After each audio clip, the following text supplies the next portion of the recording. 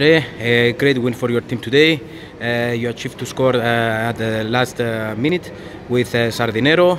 Your feelings? No, I mean, as you said, the 3 points are most important. I think today Apollon didn't play a good game, but as I said, I mean, the most important are the 3 points. What about your experience? It was a special game for you. Yeah, it wasn't easy, you know. When you spend 4 years with Omonia, I think it's difficult to play against this club. It's a pity to see Omonia in these times, you know. I don't think a club like Omonia deserves to be where it is now.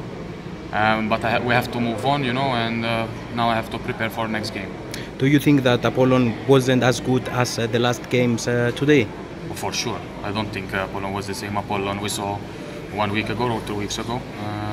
So yes, I think we have to improve on ourselves. To be honest, I think now it's nearly the end. I mean, the beginning of the month, end of the year. So I think there's also some tiredness in the players. So I believe yes, we could have been better today. What did the coach say to you at the half time because you were not so good?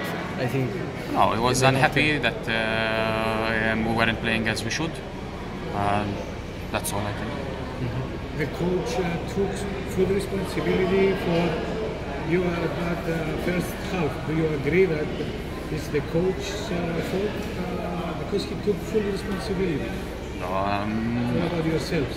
I believe at the end of the day the players play in the pitch, not the coach. So I don't agree, to be honest.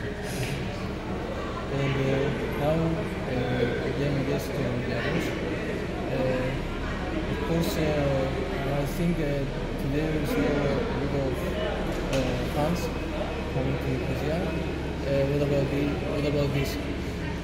No, it's going to be a difficult game as well as against Olympiacos. The first game we drew, and they are tactically very disciplined.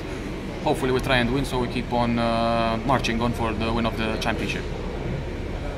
What about the fans today? No, we would like to thank the fans because they're the 12th player. They came a lot of fans today from Limassol, so yes, we are happy that they were with us today. Thank you very much.